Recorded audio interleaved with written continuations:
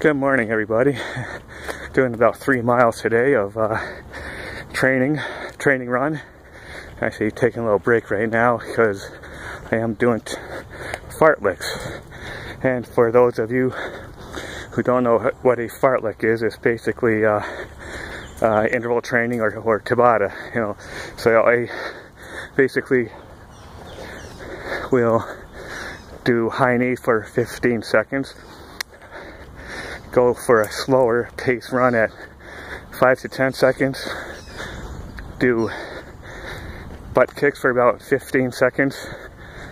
Another slower run at 5 to 10 seconds, and then I sprint for about 15 seconds. And it's a great way to condition your body and to get your nerves at the large motor group nerves that control your large muscle groups, such as your quads or hamstrings and your hip flexors as well. And also gets your heart rate up for a while, and then you slowly bring it back down, get it up again, bring it back down. And it's a great way to condition, gets more O2 to your muscles also. So if you're out running and want to try that, go for it.